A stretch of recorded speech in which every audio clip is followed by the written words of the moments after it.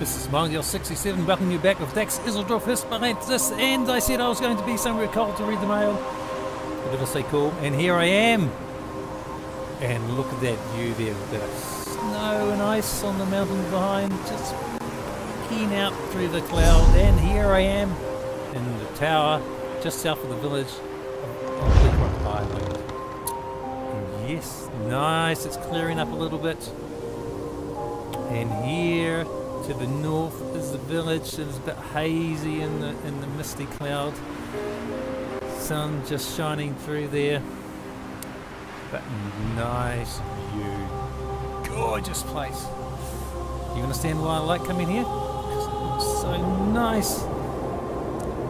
Anyway, Melina Cassel's mail. Suspect might be a vampire. So I think I should actually now time to go and get to reading her mail.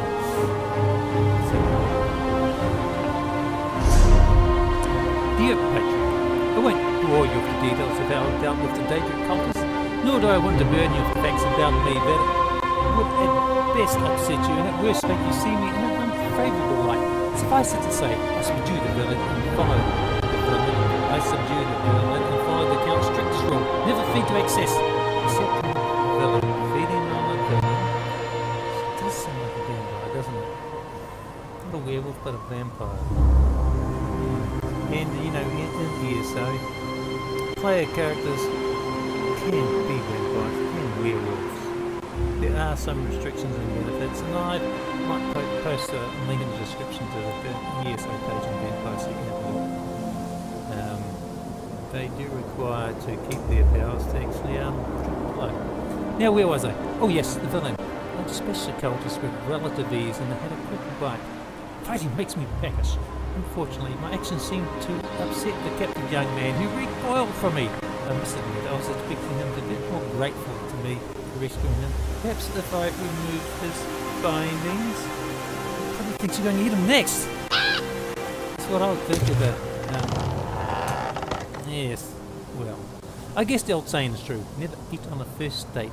The captive I rescued from the cultists is the son of a lesser noble house, Liam Fontbourne. He's tall with dark eyes and a tuft of dark hair. He was also rude and ungrateful, and he had the audacity to call me a monster. If he thinks we're going to have a second date, he's probably mistaken. I think Melina fancies him. It took some doing, but I was able to calm Liam down. I convinced him that his eyes were playing tricks on him. Distressed of almost being sacrificed of Daedric principle. Of course, I didn't bite the cultist, and I never sucked the blood from his neck. Now that that's behind us, I wonder if he has an escort for the High King's ball. She did bite the cultist. She drank drinker's blood. She just convinced him that she didn't. Yes, Melina? What a wonderful evening. Lee and I took for hours on the walk back to Shornhelm. He is really quite charming when he isn't attacked by Daedric creatures. He seems a little shy around me. And I think I make him nervous, and I'm sure he's going to fight me through the High King's ball. Your latest components are enclosed. So she does fancy him. She wants to go to the ball with Liam. Oh, patron, what did I do wrong? It's been 2 days, and I haven't heard a word from Liam Fontbourne since we said goodnight on the steps of his family's home in Shornhelm. I saved him from the scamps. We shared a moment, and now nothing. I must be a terrible person, but never fear, I haven't shirked my duty. Now, your components are in place. Hey, I'm telling you guys. Oh god, the sun's shining in the background there. Nice, lovely. Oh, sorry, I got distracted. Oh, happy day. A messenger arrived at the castle today. He brought a letter from me. He apologised for the delay and wants to see me. What should I wear? I need to find Gwen first. She's so much better at these sorts of things. I promise to tell you all about my next time.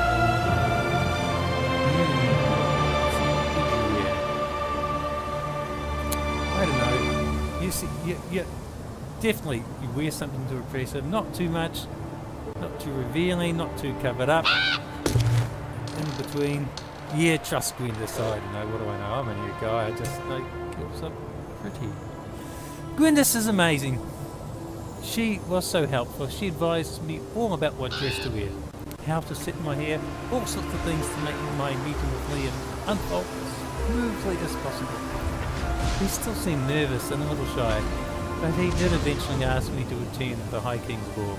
I, of course, told him I'd think about it and let him know. Yes, think about it, let him know the answer is yes. Gwenda's volunteered to respond to Liam's invitation to accompany him to the High King's Ball for me.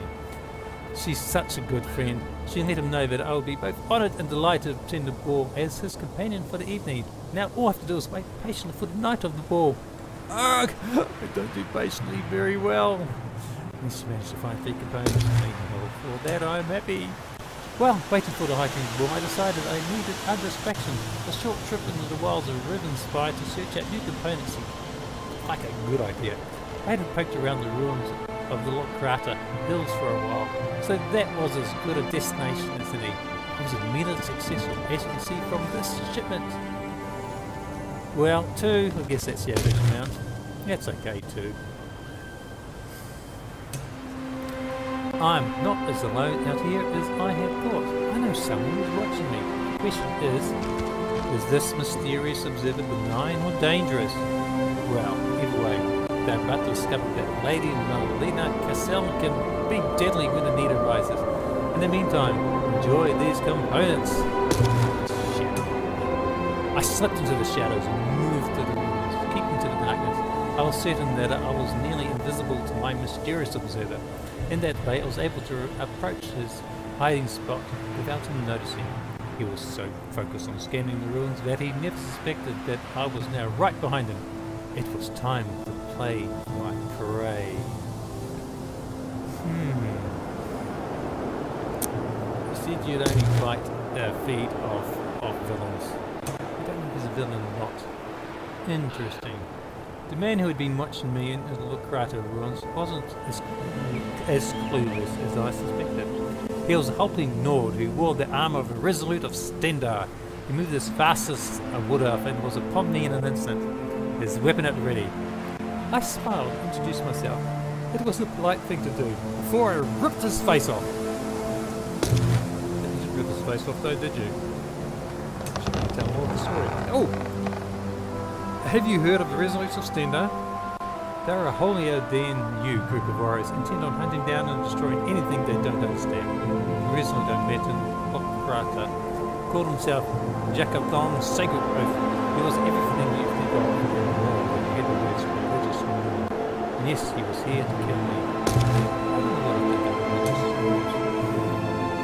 Why does Resolute of Stendar want to kill Lady Melina Cassel? Well, that was the question. It was the first thing I asked him after he made his intentions known. Because you're a foul, unholy, ugly creature, I could reply. Because you are a vampire! What an ill-mannered brute. I am nowhere ugly. As for vampire, well, head me there. See! I told you she was a vampire. Yes. Gotta find the link for you. Yeah, I think I know. I've seen one before. They can put in the description. Does my true nature surprise you, patron? Does it disgust you, fill your belly with terror, your bowels with dread? Really? If so, I'm disappointed in you. After all, I've served you faithfully and honoured our agreement to the letter. I'm not a monster. Count Veranda says we're special, that we have a duty to those who don't possess our gifts. Gifts? Power. I'm not sure how it would have turned out, but Jacob and I did not fight the day.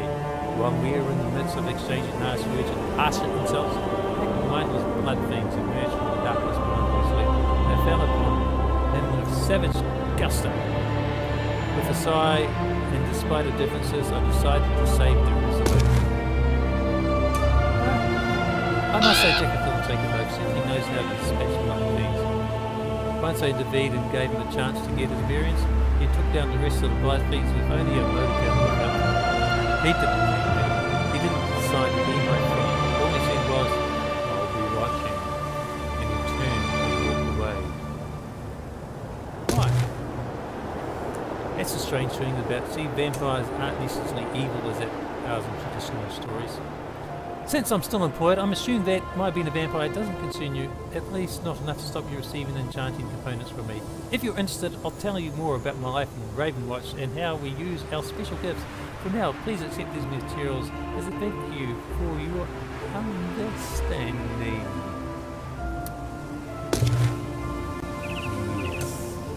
It's me again, Melina Cassel.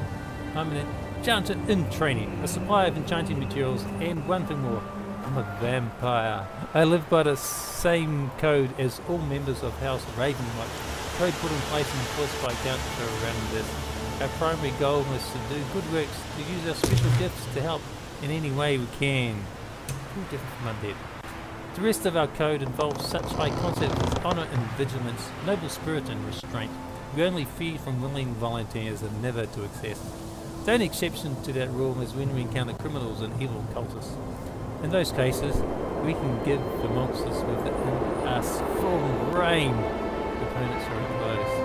Let's thank the monster within the vampire. That's like a beast. Now that you know the particulars of my unique existence, let's get back to the more mundane aspects of my life.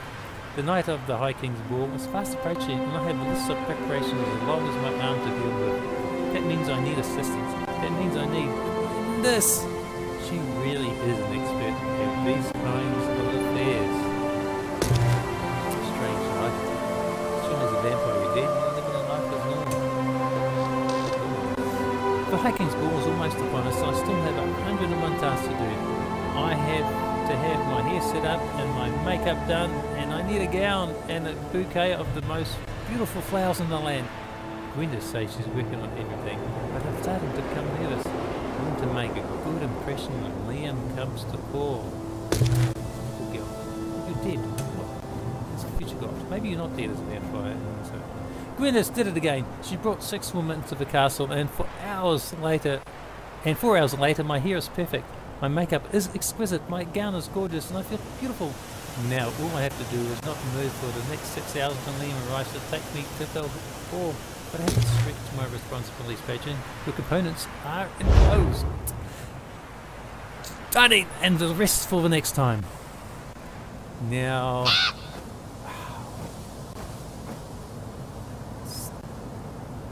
what a nice view. Sunset over Bleak Rock Village.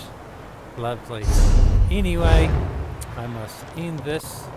So this is smilejos67 signing off with Dax Isidoreth Hispalensis. Be well.